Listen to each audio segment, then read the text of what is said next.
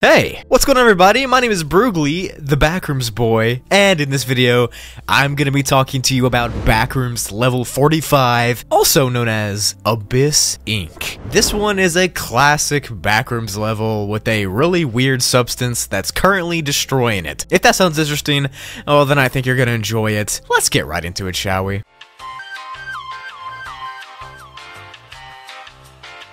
Level 45 of the Backrooms is a pretty safe level, and it's classified as a Class 1 difficulty, and is safe and secure for the most part, even though no Backrooms levels are truly safe, let's be real. So, this level is a huge city with skyscrapers and other giant buildings, but instead of the ground being made out of, normal city stuff like concrete and roads, this city is floating in a void made out of some kind of ink. The buildings in this ink look exactly like buildings from real life. To be specific, there are 33 buildings in total, and they're all formed in a circular pattern, and at the very middle of that circle, there's a building that looks just like the Empire State Building from real life. The buildings closer to the Empire State have less entities and more electricity, but the further you go out from that center, the more entity infested the buildings get, and the less the electricity goes. And these entities specifically are death moths.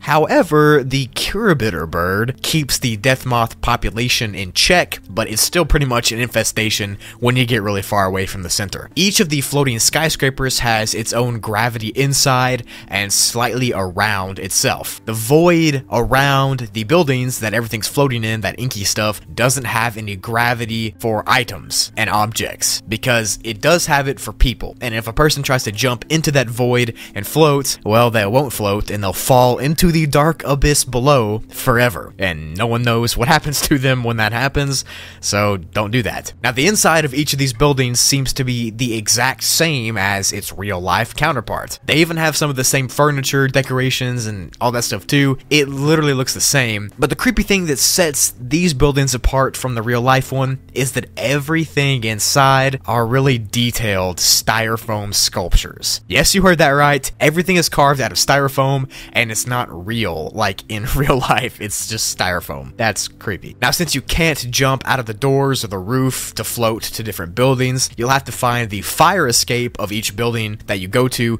be able to be sent to the next building. I kind of like this method a lot more than jumping into a void and falling to the end of time, so cool. As far as bases go, there is one base here called the Backrooms Research Consortium, which is a Backrooms remodeling company outpost, and they stay in the center Empire State Building, and they do research on the levels and its weird inky properties. To enter this level, you have to use the hub, and to exit, you have to go through the Empire State's building's fire escape to be sent back to the hub. But each of these buildings is connected, like I said, through those fire escapes, and it'll be hard to get to them because of the death moths that are flying around. Since, they're giant man-eating moths, you probably don't want to interact with them.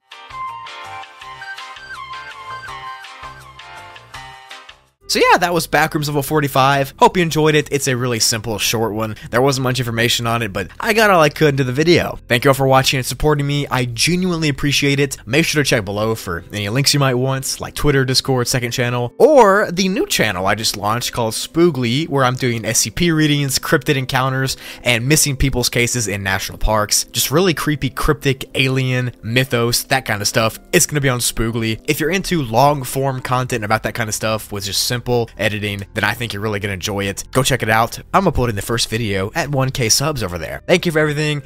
I got so much planned for the rest of the year. I think you're really gonna like it. And with all that said, I'll see you in the next video. Peace out.